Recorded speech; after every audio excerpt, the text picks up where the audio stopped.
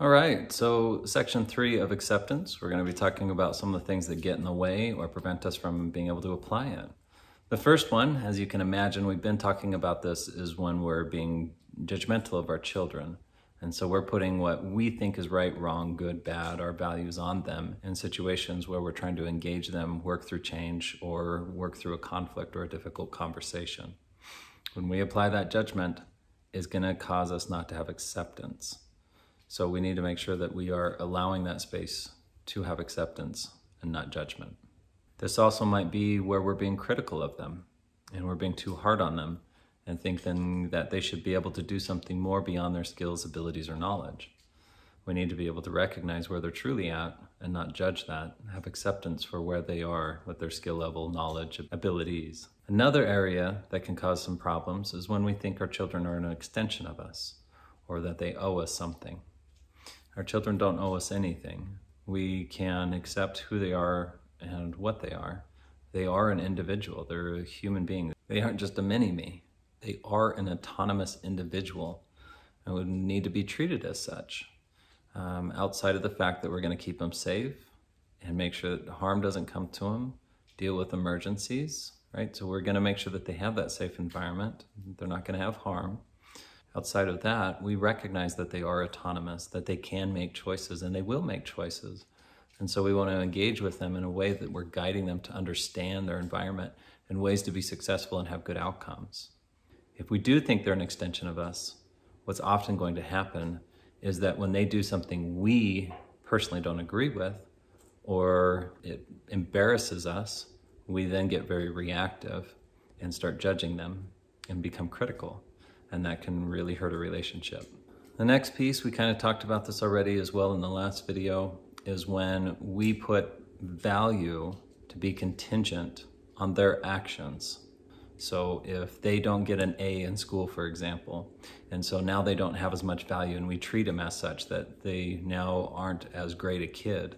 Well, they're just as great a kid, just their actions didn't get an A.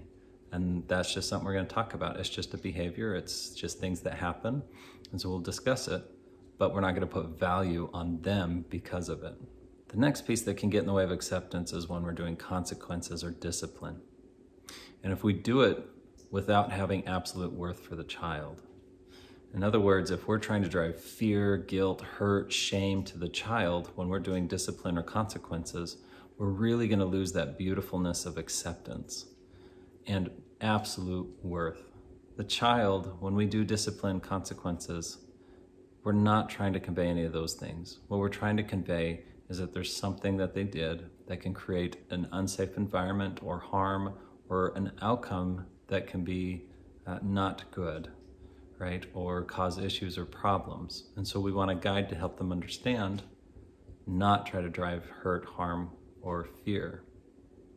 And so we want them to feel a safe environment when we go to do any of those consequences. And we want to still convey they have absolute worth when we are consequencing or doing discipline.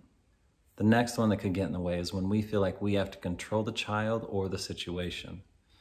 This is when we feel like something has to happen a very specific way and not recognizing there's actually many other ways that can be done. As long as no one's getting hurt, no problems are going to happen, and no emergency situations are going to come out of it. As long as it's not doing that, why can't there be another way? We don't have to try to control it. What we want to do is guide it and help them understand the different options and maybe have them look at what might be an outcome if they choose to go down the path that they're going down. So if we feel like we have to control it, we'll more than likely drop acceptance, and then we become more controlling with the child. Next is when we expect more out of our child than where their skills, abilities, or knowledge is. We talked about this before, but it's really important to look at where are they really. Now, it doesn't mean that we don't challenge them a little bit. That's a good thing. You know, it's stretch goal, something that takes them a little bit further. But if remembering the marathon scenario or example, if I want to treat someone that can run around the block and that's as good as they can do right now and try to get them to run a marathon, they're going to fail horribly. So I want to treat them exactly where their skills, abilities, and knowledge is at. And if I treat them that way and look at where they can grow from there, I'm more likely to have acceptance, applying it, and have a better relationship and better outcomes. But if I think that, oh my goodness, you should be able to clean your bedroom, you should be able to do your homework, I'm going to put a lot of pressure on a child that's not going to be very successful, and it's only going to hinder your relationship and cause conflict. Whereas that conflict doesn't need to necessarily be there, because we can be open, we can accept the situation, and then look at where are their skills and see where we need to help guide and grow them. The next piece that can get in the way of acceptance is when we focus too much on their weaknesses or their humanness. And when we do that, it starts to tear someone down. We're all human, we all have weaknesses and we all have strengths. Acceptance recognizes that you're human, right? And with that humanness, you're going to have weaknesses and strengths. I accept both. I accept a child for everything they are, for both acceptance of the weakness and the strength. When you can accept both, but put focus on the strength, the child will grow faster and be more connected with you. So we want to focus in on that strength and grow the strength, see where it can go. The weaknesses, if they're not causing harm or other issues, we might highlight them and see what they might want to do about them, but really where we want to put most of our focus is on the strength. Another one that I've seen that's gotten away is when parents feel like they have to control the anger of a child. We all get angry, we all get frustrated, we have our heated moments. And so if a child starts getting angry and frustrated, normally the best thing to do is allow them a space to cool down. In my home, I call that the timeout. It's not a punishment, it's not a consequence, it's just a place to cool down and a timeout. So I'll let them go to their room and just settle down for a while, and then we'll re-engage again once they've calmed down. But sometimes parents feel like they have to control that anger, and so then they'll tell the child that they have to stop being angry and try to stifle it. Well, the child's not going to engage that way, right? What's going to happen is you're going to have to drive the fear so high to get that anger to stop that the child by the end is going to be so disengaged with you and the relationship's going to suffer. So we don't need to control the anger. What we need to do is keep it at a safe place and allow a space for them to calm down appropriately. And then we can re-engage. The last one we're going to talk about is being reactive. When we're reactive to what a child does and says, we're really going to lose acceptance, and it's going to, again, damage the relationship. For example, one that I've seen that parents get really reactive about is a child when they say, whatever, or they might say, you don't know what you're talking about, right? When they say these kinds of things, there's a reason why they're saying it. Something's going on internally, and if we react to it and get upset and then get mad at them, what it's going to do is it's actually going to increase the likelihood that behavior will continue.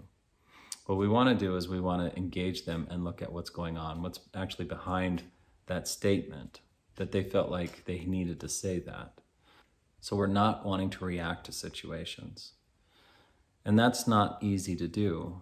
What we want to do is, if you feel yourself get upset, or what I call like your blood pressure going up and you're feeling frustrated, you put yourself in timeout.